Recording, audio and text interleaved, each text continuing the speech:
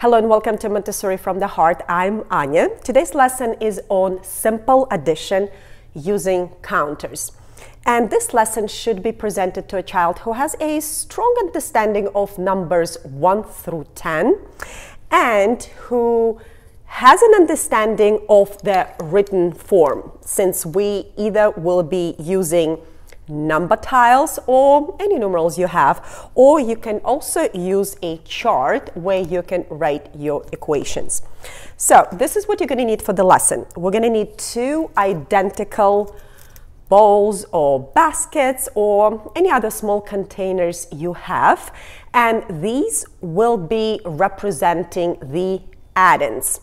And the reason they're identical because of the commutative property of addition, so we want them to be the same, meaning no matter how we position them, the sum, which is represented by a distinctly different ball, will be the same. So we need 2 identical bowls or baskets and 1 very different bowl. It can differ in color or in texture or in size. We also will be using manipulative, something concrete that the child can hold and transfer and count. Those are called counters. And you can use whatever you have at home. I am using marbles. You can use poker chips, counting bears. Just one thing, have them be all the same color because we want to eliminate visual distraction, so the same color counters. Then, as I mentioned, we're going to need any type of a numeral, so anything that represents a number in its written form. So here I'm using wooden cards. You can also download this template in the description below and use this chart to write out your equation. So if you are using this chart, you will not need the equal and the addition sign. So for the purposes of this lesson, I'm going to show you how you can easily make it DIY. So we're going to use this dry erase cube, and I'm going to simply draw an addition sign with a dry erase marker. And it is very important to explain to the child that this sign means we are adding things together. And then I'm going to draw another sign. I'm going to draw an equal sign. And you're going to show it to a child and explain that we will place this sign right before the different ball, and that will mean that we will be adding the content of 2 baskets and figuring out the sum. And this is how you will present the lesson.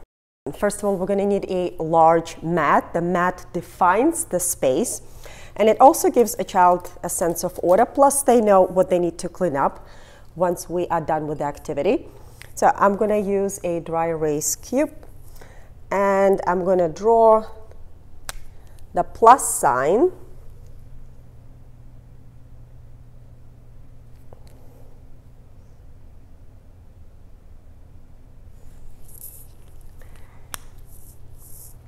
And we're going to tell the child that this plus sign means that we are adding things together.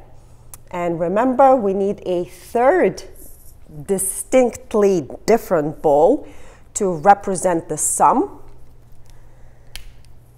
We're going to use another dry erase cube and draw an equal sign.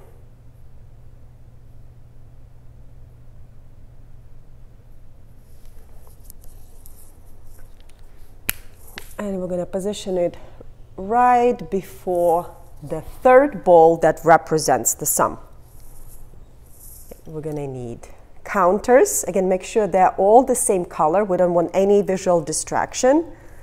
And here I'm going to show you how we can do it using wooden tiles, and also how we can do it using a chart.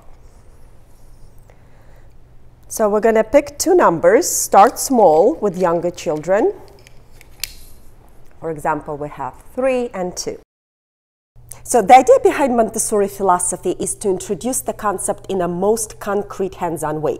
So you would first demonstrate to the child the entire lesson, and it is really important to reiterate each step, such as counting each marble one by one, even if it seems redundant, because this is how a child is learning.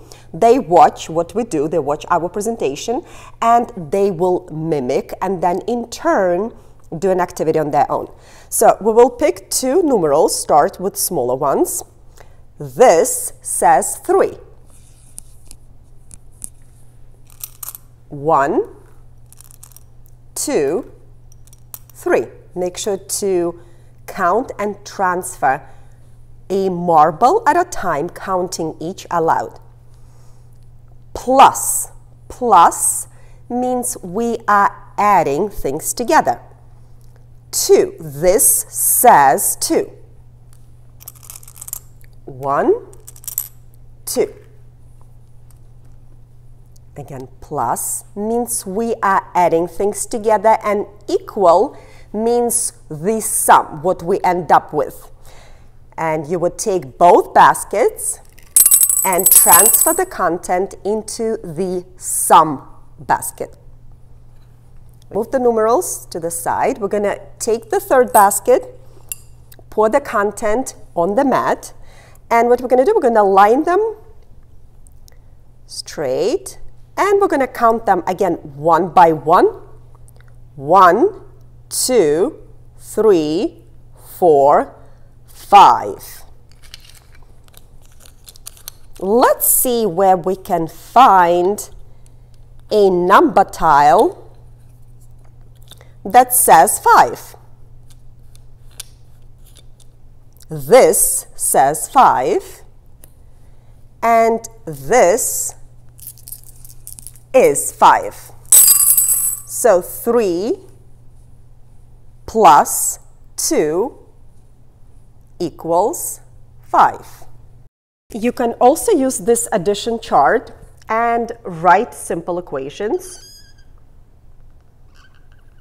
Be mindful how old your child is to see how high you can go in numbers for them to count.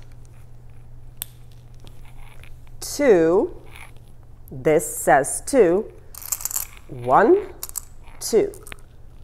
Plus, plus means we are adding things together.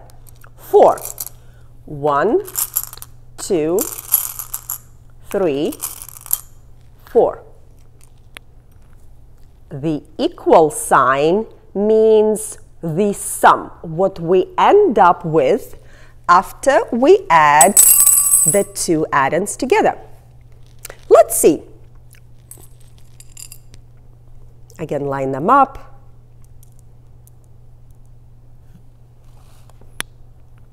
Let's see what 2 plus 4 is. 1, 2, 3, 4, 5, 6. 2 plus 4 equals 6. And if you have a writing child, you can invite them to write the number 6. And you will proceed in a similar manner with the rest of the equations. I would also like to talk about Montessori math versus traditional approach to math. So Montessori approach to math is quite unique, since a child is introduced to concrete quantities way before any numeration is introduced. As opposed to in a traditional school setting, children are introduced to numbers in their written form, which is just a symbolic representation of true quantity, which is very confusing for the young minds. So instead of showing them the number 3, you can hand them 3 apples, or 3 marbles. The younger the child, the more substantial the quantity should be, since this is how they encode to memory what this weird symbol really means. It means 3 of something. So the younger the child, the bigger the manipulatives or the counters. And that is why in a Montessori math curriculum, we start with a number rod. So children understand best when they can feel and touch. So a number rod, which is one of the very first Montessori math materials, which you can introduce to a child starting anywhere 2 years plus, is very concrete. So this stands for 1. This stands for 2. So a little one understands very concretely that 1 is small, while a 10 rod, which they can barely carry, is really big. And then each lesson builds upon each other, and we are gradually decreasing the size and the weight and the concreteness of the manipulatives. So make sure before you introduce simple addition to your child using marbles, which you can see are quite small compared to a number rod, make sure they had a solid foundation with concrete counters such as number rods or spindles.